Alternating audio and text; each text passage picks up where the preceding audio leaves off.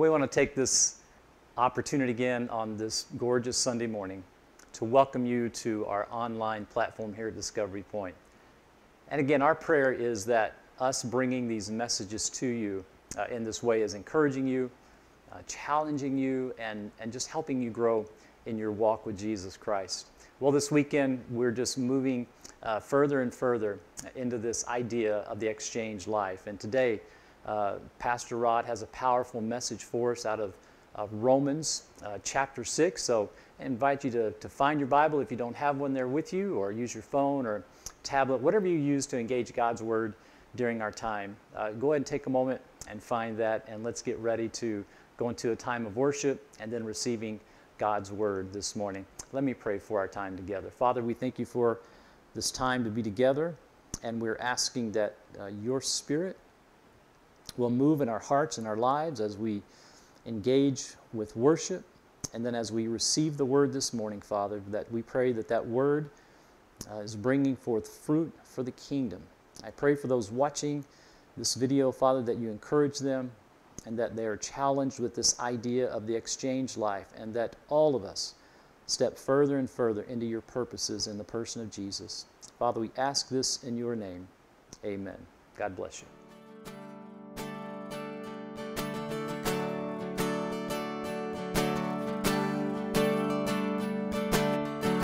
In this time of desperation,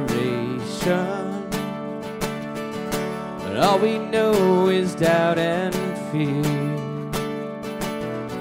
well, there is only one foundation. We believe,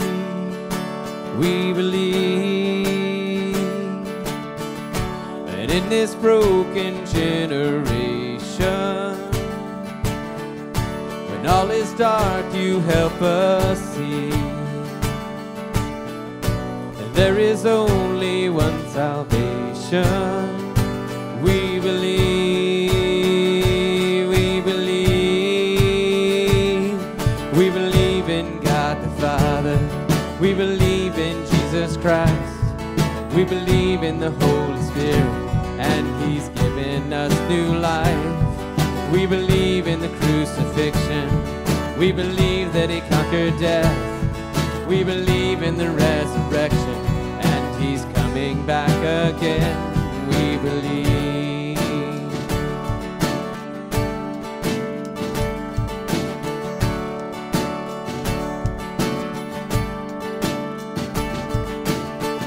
So let our faith be more than anthems,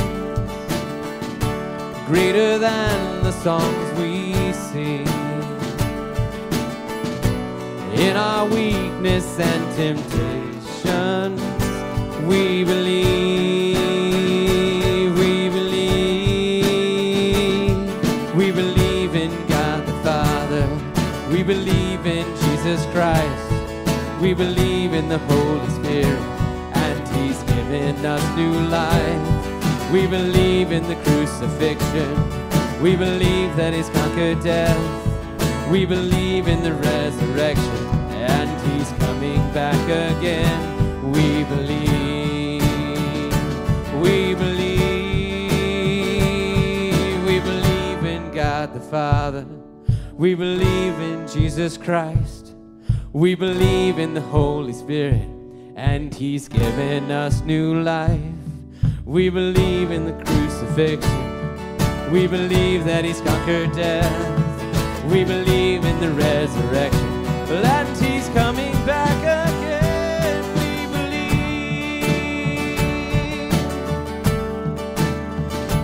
we believe, yes, we believe.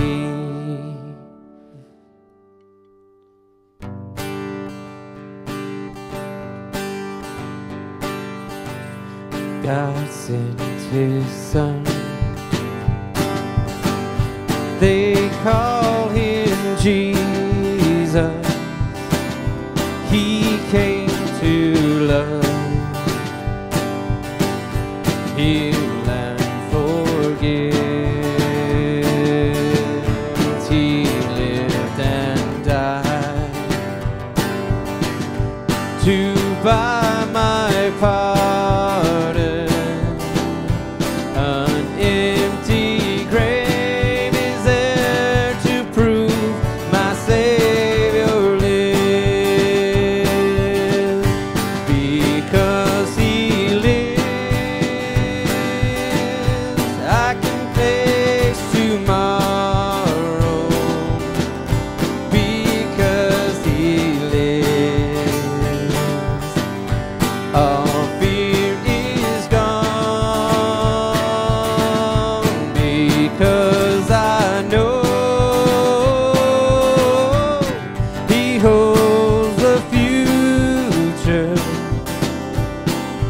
Life is worth the living just because He lives. And then one day I'll cross a river and fight life's final war with fame. And then as death gives way to victory, I'll see the lights of glory, and I'll know He lives. Because He lives, I can face tomorrow. Because He lives, all fear is gone. Because I know He holds my future. And life is worth the living just because He lives. Because He lives, I can face tomorrow. Because He lives, all fear is gone. Because I know He holds my future. Life is worth the living just because He lives. And life is worth the living just because He lives.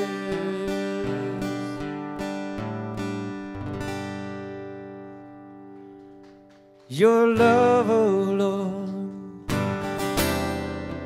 reaches to the heavens, and Your faithfulness stretches to the sky.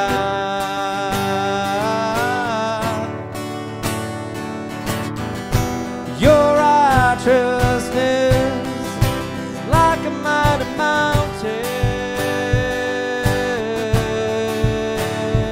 and Your justice flows like the ocean's tide. I will lift my high voice to worship You, my King. And I will find my high strength in the shadow of Your wings. Yeah. Your love, oh Lord, reaches to the heavens, and Your faithfulness stretches to the sky.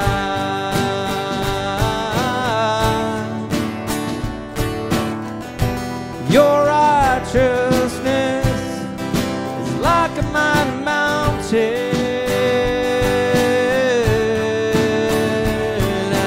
justice flows like the ocean's tide. Lift your voice. I will lift my high voice to worship You, my King. And I will find my high strength in the shadow of Your wings. Yeah, yeah. I will lift my high voice to worship You, my King. I will find my high strength in the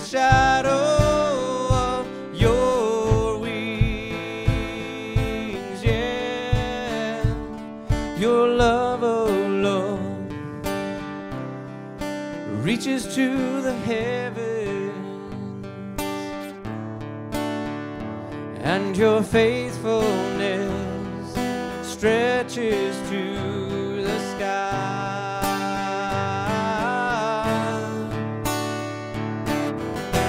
Your righteousness is like a mighty mountain,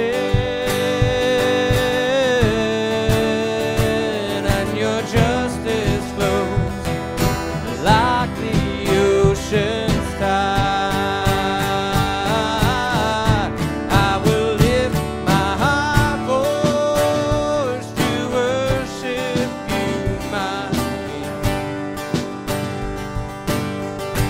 I will find my strength in the shadow of your wings. Yeah, yeah. I will lift my voice to worship you, my King. I will find my strength in the shadow of your wings. Yeah, your love, oh Lord, it reaches to the heavens, and your faithfulness, it stretches to the sky. Well, as you know, we've been spending some time in Romans looking at the exchanged life. And as I was thinking about this evening, I thought about my bird cage here and how the Christian life is a lot like the bird in the bird cage. You see, this bird has been in this bird cage for all of his life. This is his home. And everything that happens within the confines of this bird cage, well, it's natural to the bird. He's comfortable in the cage because he's never been out of the cage. He eats in the cage. He sleeps in the cage. He squawks in the cage. He flies around in the cage. It's natural, it's nature, and it's home. And so it's natural for the bird. Now, if I were to approach the cage and just simply open the door, well, the bird would back up and he would run away from me. And he would flutter and he'd fleet and he'd tweet and to get away from me. Because he doesn't know me, even though I know him. And I've invaded a space that is comfortable to him. But what if I opened the cage and lovingly reached down and grabbed the bird and took him out of the cage and took him into my backyard where there are trees galore and other birds and branches, and I sat him on a branch somewhere. And I sat him on a branch, and he was able to see the trees and the sky for the first time. To flap his wings and realize that the possibilities are endless because he is now free. Free from the confines of a cage. And he now has freedom. This little analogy is very much like the Christian life today. I love what Paul tells Timothy in 2 Timothy chapter 2, Paul's last letter before he was beheaded, when he is writing to his protege, and he tells Timothy this. 2 Timothy chapter 2, verse 24. He says, "The Lord's bondservant must not be quarrelsome, but kind to all, able to teach, patient when wronged, with gentleness correcting those who are in opposition, if perhaps God may grant them repentance, leading to the knowledge of the truth, and they may come to their senses and escape the snare of the devil having been held captive by him to do his will. This was us, ensnared in a cage, held captive by Satan and sin to do his will. And you know what? We did it willingly because it's all that we knew. It was natural. It felt good to worry about me, myself, and I.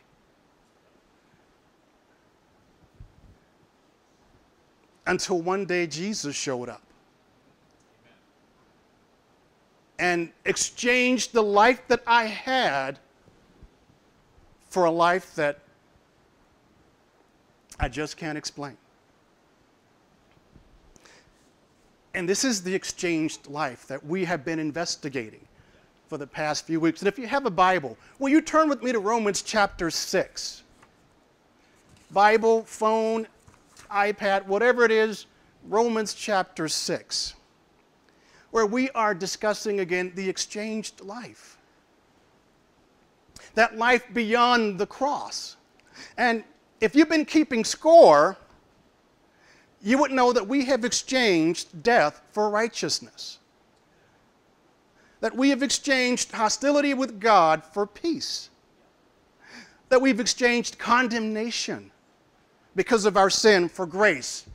We've exchanged hopelessness, Paul has said, for hope. And we've exchanged dissension for reconciliation. And last week we saw when Pastor Ron was preaching that we've exchanged Adam for Jesus. And last week Pastor Ron explained what has to be one of the most profound aspects of the great exchange or the exchanged life. And that's this, is that God has moved us, He has rescued us from a life of sin and death and placed us into a life of grace and righteousness. We saw last week that sin no longer has control over us. That we are no longer bound to sin. And I love what Jesus says as He's talking to the religious leaders in John chapter 8, verse 34, when He tells them this. It says, Jesus answered them, "Truly, truly, I say to you, everyone who commits sin is the slave of sin. The slave does not remain in the house forever. The Son does remain forever. So if the Son makes you free, you're what? Do you believe that today? That if Jesus has set you free from sin and death, then you are truly free? Do we live that way? Is the bigger question. Do we live like we're free? Do we even know that we're free? And Paul said this last week in Romans chapter 5, verse 20. He says that where sin abounds, grace abounds all the more. Look at the screen. It says this. The law came in so that the transgression would increase, but where sin increased, grace abounded all the more. So that, purpose statement, as sin reigned in death, even so grace would reign through righteousness to eternal life through Jesus Christ our Lord. Paul says that where sin abounds, that grace superabounds. And this is good news, right? But you know, for some of us, maybe not in this room, we tend to live like it's okay for us to keep on sinning because God will keep on giving us grace. And then people see us, and they begin to wonder, why should I change? Why should I come after this Jesus when you're doing the same things that I'm doing? And this is concerning to Paul. And Paul wants to address this issue in the Roman church, and he wants to address this issue in our lives today. So if you will, look with me. Romans chapter 6, verses 1 through 2, where Paul is going to give us 4 truths concerning this new life. And the first one is simply this. We are dead to sin. We are dead to sin. Look at Romans 6, verse 1 and 2. Paul says, what shall we say then? Are we to continue in sin that grace may increase? May it never be. How shall we who died to sin still live in it? Paul asked a rhetorical question. Shall we continue in sin so that grace may abound? Should we continue living a sinful life even though Jesus has justified us and he has died for us and he has shed his blood for us? Should we continue to live a life of willful, continual, ongoing sin so that we can see God lavish us with more and more and more grace? The answer to that is absolutely not. And then look at what he says in verse 2. How shall we who died to sin still live in it? How can those of us who belong to Jesus Christ, who've been saved, sanctified, filled with the Holy Spirit, set apart to do good works, how shall we still continually live a life of sin? The answer is we shouldn't. But some of us, maybe not in this room, but some of us do. We live lives of willful sin knowing that God is going to be gracious to us. And Paul says if you're doing that, to stop doing that. How can you live that way when you were dead to sin? Paul says. He says you have died, past tense, to sin. Sin no longer has power over you. Sin no longer reigns over you. You were dead to it.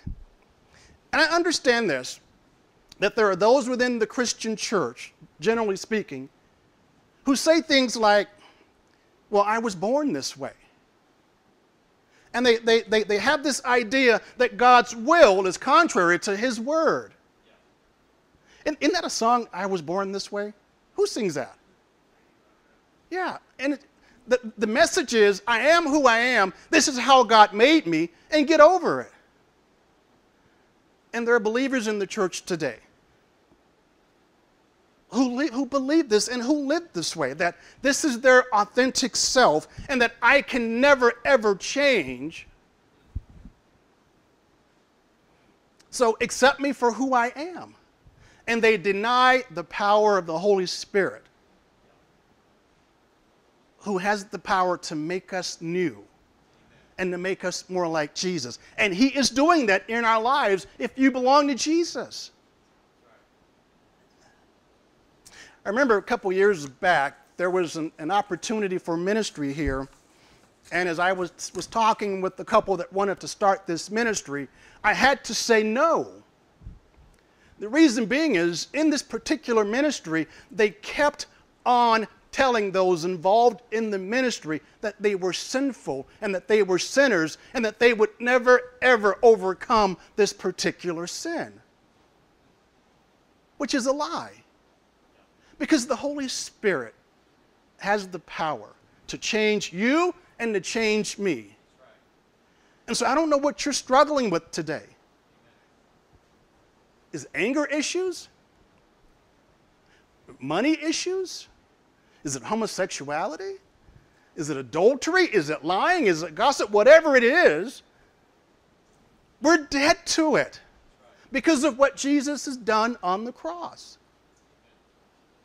And the Spirit can do a marvelous work in us if we simply let him and stop denying his power.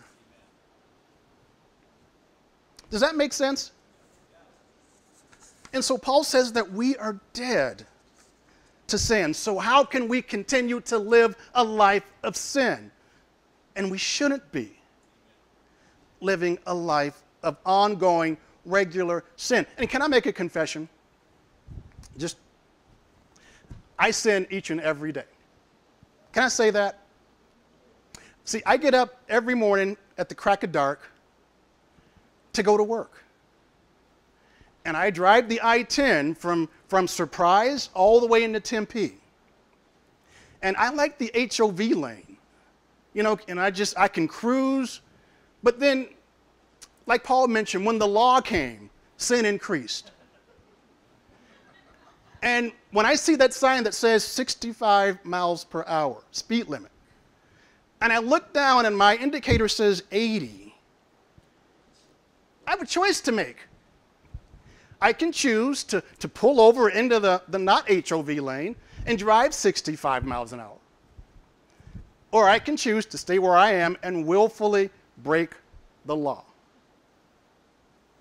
And I got to tell you, there is much confession each and every day that I go into the office, because the Spirit makes me well aware that you're breaking the law, and there are consequences to breaking the law. Rod, you haven't got caught yet, but there may come a day when you do get caught, when those lights come on behind you, and you fork over $250-something to the government.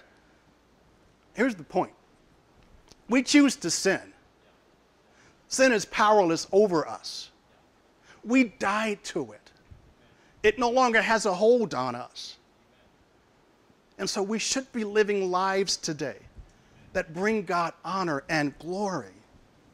Sin is a choice. And yes, I choose to stay in the HOV lane where the traffic is flowing. But don't think I'm not convicted. And should I ever get a ticket, I'll be over in this low light. But here's Paul's first truth, is that we are dead to sin, brothers and sisters. Here's the second truth. We have a new life. Look at verses 2 and 3 and 4 with me. Paul says this, "Or do you not know that all of us who have been baptized into Christ Jesus have been baptized into his death? Therefore, we have been buried with him through baptism into death, so that as Christ was raised from the dead through the glory of the Father, so too we might walk in newness of life." Paul says, don't you know? Do you not understand that as many of you, as many of us who have been baptized into Christ, have been baptized into his death? Now, this is not water baptism, contrary to what many often preach here in the area.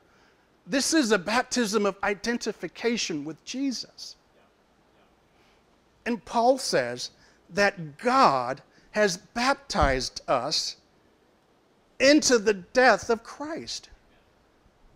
And so Jesus died on the cross, and they put him in the ground. And he died for our sins. But then he was also raised again. And look at what Paul says.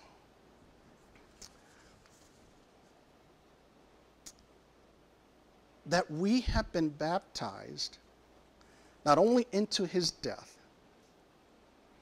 Here's the purpose. In order that, just as he, having raised Christ out of the dead through the glory of the Father, thus even we in newness of life might walk. It's subjunctive in the Greek text. Here's what that means. We might walk in newness of life, and we might not walk in newness of life. The choice belongs to us. It's like when we go to Vegas. We might win that $1 million, and we might not. It's a gamble. It's within the realm of possibility. What we do, how we live. But what we know is true is simply this, is that we have been identified with Jesus Christ. We have been baptized into his death so that we might walk in a newness of life. No more sin, no more death, grace and righteousness. We are no longer, guys, in Adam. But we are now living our lives in Jesus Christ, and we are now living a new spiritual reality. But do our lives reflect that? Is the question. Do our lives reflect our new spiritual reality? Paul tells the church in Corinth this in 2 Corinthians 5:17. He says, "Therefore, if anyone is in Christ, he is a new creature. The old things passed away. Behold, pay attention, listen, new things have come. We are not the same. Our life is qualitatively different in Christ. And I hope our lives look different today than they did pre-Christ.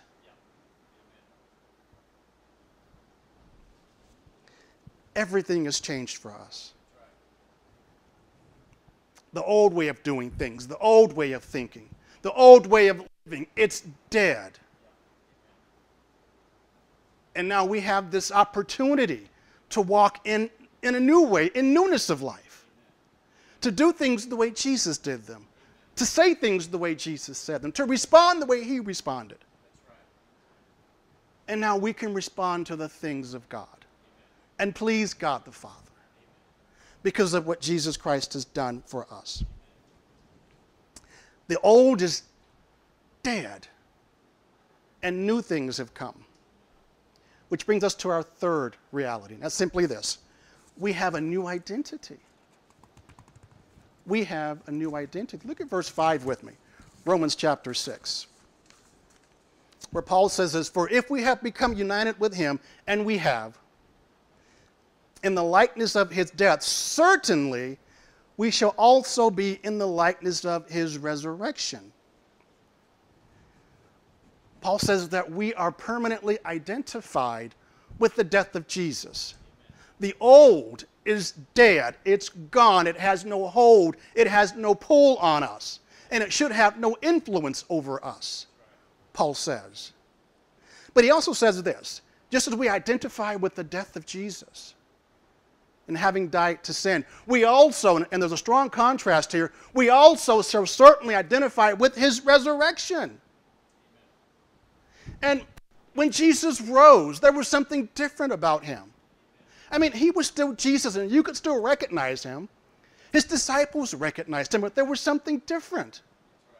You remember in the upper room, the disciples were kind of waiting, trying to figure out what to do.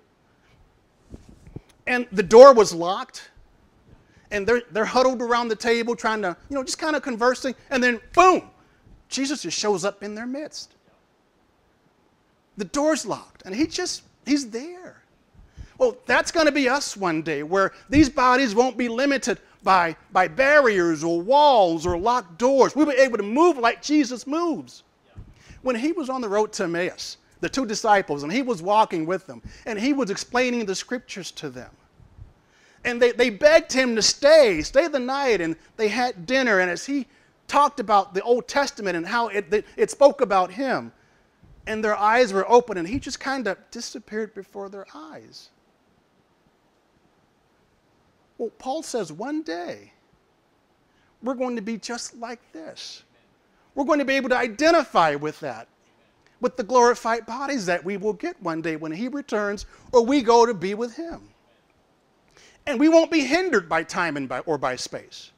We'll be able to eat, I'll be able to eat chocolate cake all day in eternity and keep my size 27 waistline.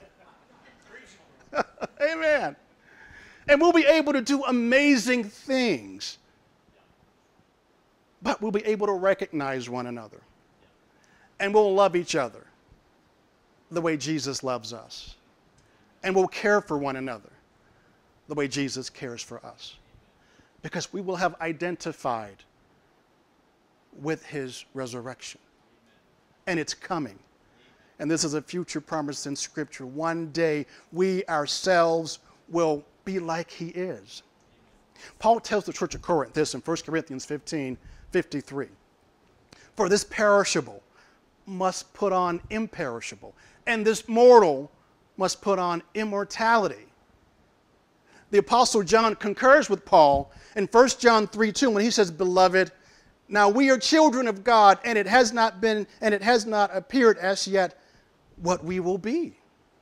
We know that when he appears, we will be like him because we will see him just as he is. One day, you and I are going to exchange these corruptible, temptable, sometimes sinful bodies for a body that is glorious and glorified and incorruptible and without sin forever and ever and ever. and we will be just like Jesus. And so this promise is still future, but it's coming. And you know what? We can live like that today. We can live a life that is sinless. Let me rephrase that. We can live a life where we sin less. Does that make sense? We can never be in this flesh sinless, but we can live lives where we sin less. That's called sanctification, where the Holy Spirit makes us more and more like Jesus each and every day, and we get a little taste of what it's going to be like to have that resurrection body. It's coming, and that should excite you. Which brings us to our fourth truth that Paul wants us to understand, that we are no longer slaves to sin. Look at verses 6 and 7 with me. Knowing this, understand, Paul says, that our old self was crucified with him, in order that our body of sin might be done away with, so that we would no longer be slaves to sin, for he that is dead is freed from sin. Look at what Paul says. He says, realize this, that the old man, the old nature, that sinful nature that kept us bound and chained to a life of willful sin each and every day, Paul says he's been crucified. You know what happens at crucifixions? People die. And the old man, the old self, the sin nature, Paul says, has been crucified. God has crucified him in order that he might be, here's the word, abolished or rendered ineffective or powerless or nullified in our lives, so that we no longer live our lives to serve sin. That is so encouraging to me. The old man is dead. God crucified him, Paul says, so that we don't have to be slaves to sin. We're free. But there are times when we choose to, well, get back in the cage. There are times we choose to go back to what was once familiar. But Paul says we are free. We are free from sin. And we can't say the devil made me do it. We can't use Flip Wilson theology. That's a lie. The devil can't make you do anything that you don't want to do. Now, he can tempt you. Don't get me wrong. But you have the ability and the power through the Holy Spirit to say no through the temptation. And if you're wondering, who's Flip Wilson? YouTube. It's a 1970s sitcom. But brothers and sisters, we are free from sin. And whatever's got you burdened down, whatever you're struggling with, understand that God has set you free from that.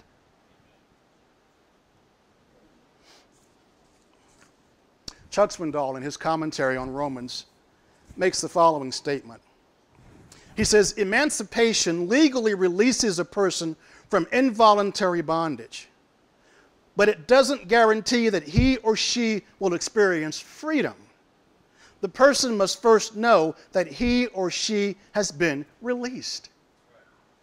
And this is what Paul is telling us in Romans chapter 6, verses 1 through 7. You're free from sin. Sin has no power over you. You are no longer in Adam, but you are in Christ Jesus, who has justified you. And I love what verse 7 says. And here it is literally. It says this, for the one having died, he has been justified permanently from sin. That's us. Free forever from the day of salvation till the end of eternity, whenever that ends, and it doesn't. Free from the penalty of sin. Free from the power of sin. You know, when Jesus saved us, he did a work in our lives. And sometimes we really don't realize how much he has done. And so our entire salvation is wrapped up in these verses. You see, Jesus justified us by his work on the cross. And he saved us from the penalty of sin, which is an eternity in conscious torment in hell. He justified us. But he is also sanctifying us. And this is the work of the Holy Spirit, where we are being made more and more like Jesus each and every day, and we are being saved from the power of sin, where we begin to sin less. Does that make sense? But oh, one day, when we see him face to face, he is going to change us so that we will have bodies just like him. He's going to glorify us. And he will have saved us one day from the very presence of sin. And when we stand before him, there will be no more sin. And we will be unable to sin because of what he's going to do in our lives with glorified bodies. But we can begin to live that life today. Because Paul has told us and has reminded us and then told us again, you are free from sin. We are free. Now go live your lives for Jesus. Amen? Lord, thank you for your word, and thank you that sometimes we don't often grasp what you have told us in your word. But Lord, I pray tonight that as we have seen what Paul has said, that we will come to understand that we are truly free from sin, that we can say no to sin. Because you have rendered sin and the pull and the power of sin ineffective in our lives. And so, Lord, help us to realize and to recognize this freedom that we have. And help us to actualize it in our lives each and every day, so that we get just a little taste of what heaven is going to be like. Jesus, thank you for all that you have done. And may our lives reflect our gratitude. And we ask these things, Jesus, in your name. Amen. Wasn't that a great message? Christ has set us free. We are free indeed. Now let's choose to live in that freedom. Before we end our time this morning, we have a few quick announcements. Next Sunday, June 13th at 9 a.m. is our final Core 4 class. We'll be talking about sharing Christ, so it's a class that you'll want to attend. Email Pastor Greg if you're interested, or just show up. We'll make room for you because this is so important in the life of the believer, learning how to share Christ. So we'll see you at that class next Sunday morning. Then we have something very exciting for you here at Discovery Point Church. Starting June 19th, we will launch Kingdom Man, a 6-week discipleship series. Come enjoy breakfast and enjoy fellowship and bonding with other brothers in the body of Christ, and just be encouraged in your walk.